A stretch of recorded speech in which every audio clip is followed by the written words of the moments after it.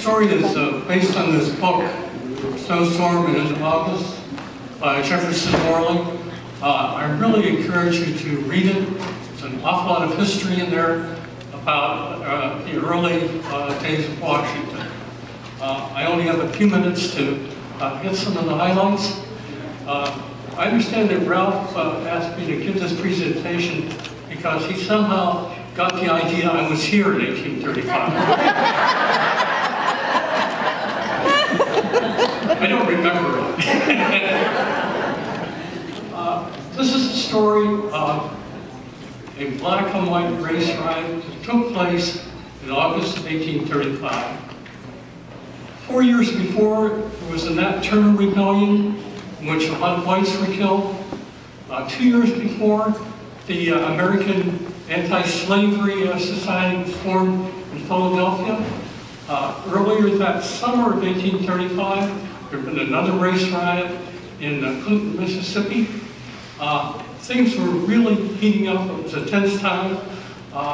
When some events took place, I'd like to tell you about that involved Beverly Snow, Arthur Bowen, and Reuben Crandall. Beverly Snow was a former slave who was given his freedom in 1830.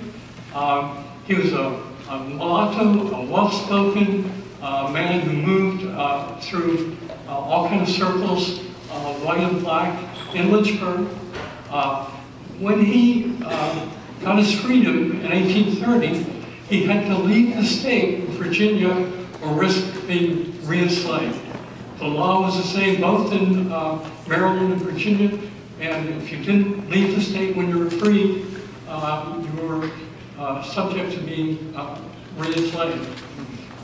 When he came to Washington, he had experience cooking in Lynchburg, and he opened a restaurant at the corner of 6th and Pennsylvania Avenue called the Epicurean Eating House. It was the very first restaurant in Washington that had what they call a Paris-style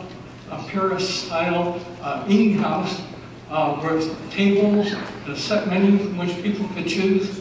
Before that, you probably were sitting at a communal table in a hotel or boarding house dining room, and you took whatever was served to you. It became very profitable and very well attended by the better folks in town.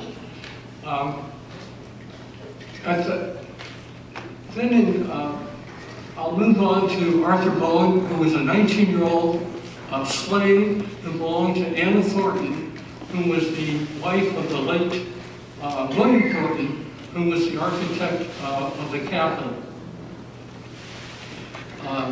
Arthur lived on the 3rd floor of the Thornton home at 14th and F Streets Northwest. 14th and F, 14th and G was Foundry, 14th and H was where Asbury started, in the John F. Cook School.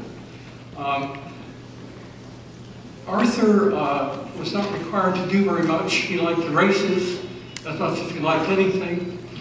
He attended John F. Cook's school and belonged to John F. Cook's Talking Society.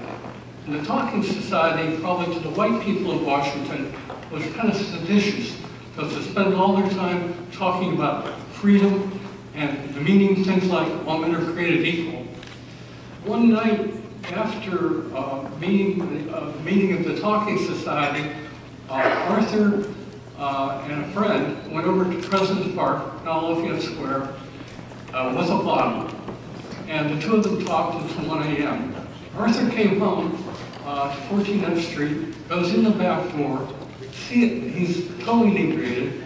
He sees an axe there, picks the axe up, walks up to the second floor. Whether he thought it was his third floor room or the second floor room, we don't know. But the three women in the house,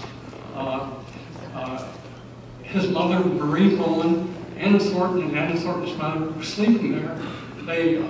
Anna was startled, woke up, saw the axe, ran next door and told the men there that she's killed. Well, Arthur hadn't killed anybody, and we don't know if he ever had any intention. Probably not. Likely Arthur was the illegitimate son of William Thornton. He runs away at the prompting of his mother. The next morning he comes back, the constables arrive and take him off to jail, which is, at that time, was in Judiciary Square. The mob comes and tries to get Arthur, intending to lynch him. Also, at the same time in Georgetown, there's a man there who's come from Connecticut by the name of Reuben Crandall. Reuben was the brother of Prudence Campbell, a noted abolitionist from Connecticut. He happened to have in his room a large trunk filled with anti-slavery pamphlets. He had anti-slavery newspapers on the table there. People had seen them, and when they heard about what was going on with Arthur, thinking that perhaps a slave rebellion was about to start, called the constables, who went to the Crandall's room, searched them, found the pamphlets, and took him off to jail along with where Arthur was. Again, there were a number of the working men of the city who convened on the jail, wanting to lynch both of them.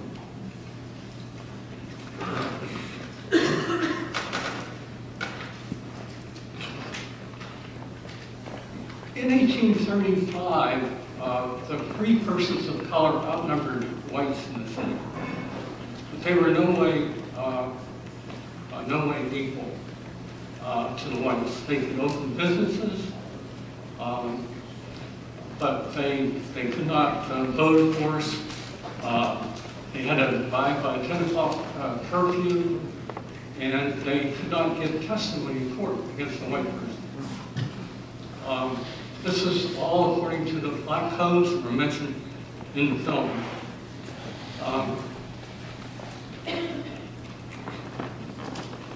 In the midst of all of this turmoil, with the mob trying to grab both Reuben and Arthur and take them out to lynch them, rumors spread that Beverly Snow, many of these people resented because probably thinking he was uppity, to use the term. The rumors spread that he had insulted the working men of the city, assaulted their wives, and suggested that he could have his way with that. None of these were true. This is not Beverly at all, but it served to enrage the mob. They go over to Beverly Snow's restaurant.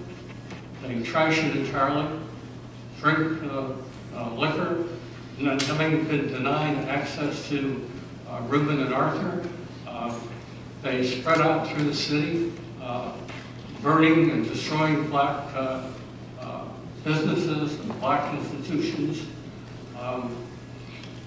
and generally all over the city, and particularly the schools.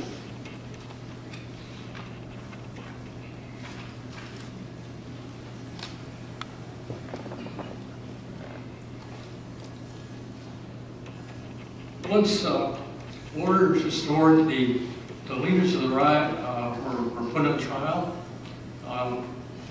and were convicted and served 6 months in the city jail. However, once the riots were over, things would not be the same for the free blacks in the city. The black codes were reinforced by the city council. They were no longer allowed to have business licenses, and other strict codes were added.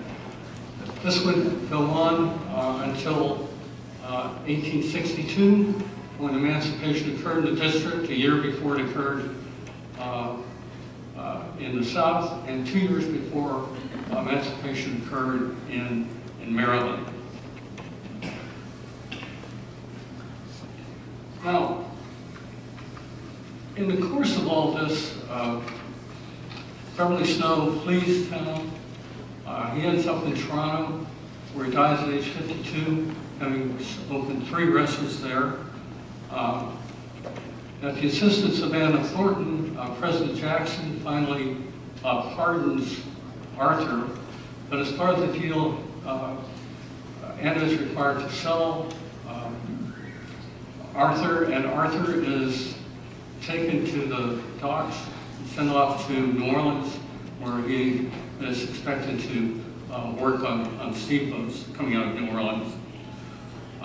Reuben Crandall is put on trial by the district attorney, Francis Scott Key, the Star Spangled Banner thing, and he's put on trial for inciting rebellion and riot. And in his defense, his attorney quoted from Francis Scott Key's own arguments in favor of colonization in Liberia. So he was actually found not guilty and went back home to Connecticut. John F. Cook of Pennsylvania came back a year later and opened